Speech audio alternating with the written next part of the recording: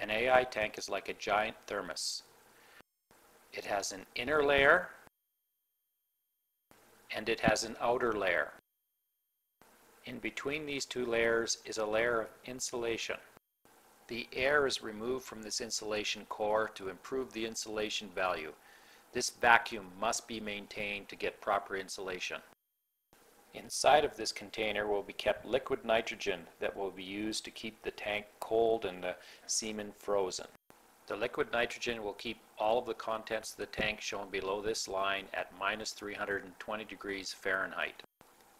About halfway up the neck of the tank, the temperature will reach minus 100 degrees Fahrenheit.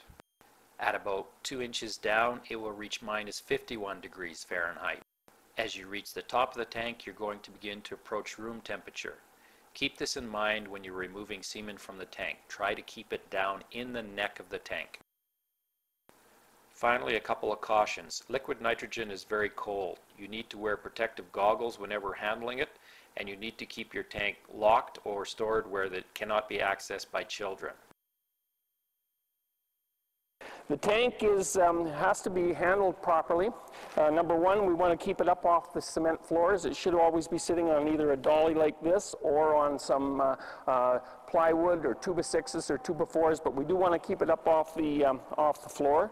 When you're moving a tank, if you have to move it to get it serviced, or if you're moving it to breed some cattle in a different venue, you always want to be picking the tank up with two hands and straight up and down. If you put too much tilt one way or the other, you're going to cause some torsion in the neck area. You'll could get some cracking. Once you get cracking in there, you will lose your vacuum, and consequently the nitrogen will boil off. So it's very important that when you're moving the tank, you move it carefully and you pick it up with both hands and don't tilt it. As I mentioned earlier too, the refrigerant that we use is liquid nitrogen, and you want to maintain the nitrogen in the tank. You don't ever want it to be less than 3 inches.